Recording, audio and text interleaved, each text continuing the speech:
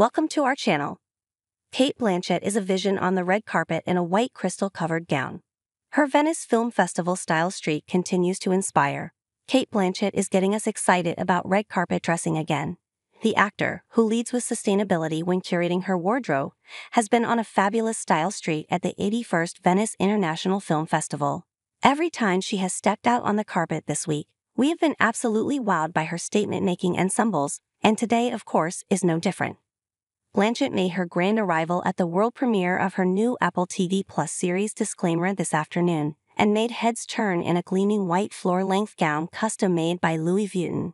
The dress featured an elegant high neck and a flowy, sheer curtain at the bust dotted with shiny white crystals. A built-in belt cinched the structured bodice as the skirt fell into a subtle train that pulled around Blanchett's pointy white pumps. The tour star accessorized the glamorous look minimally with diamond earrings and a massive diamond ring, plus some rosy shades with chunky cream frames for a bit of welcome cool factor.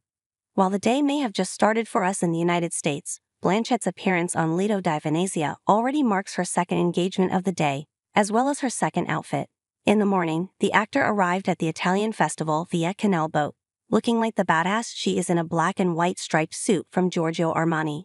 The blazer was cinched at the waist with a thin leather belt, and Blanchett coordinated with black pointed toe pumps, matching oversized square shades and black rings. She added some dagger-like diamond earrings for extra edge.